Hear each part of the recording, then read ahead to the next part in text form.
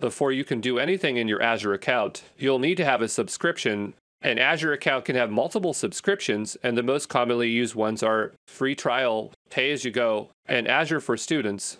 For example, if you wanted developer support, you would add a developer support subscription to your account. Once a subscription is set up, it provides you with the ability to configure various settings and features, such as resource tags. These allow you to categorize your resources according to your organizational needs.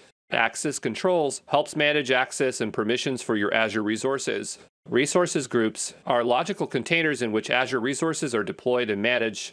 Cost management and billing provides tools to track and manage your cloud spending, and more.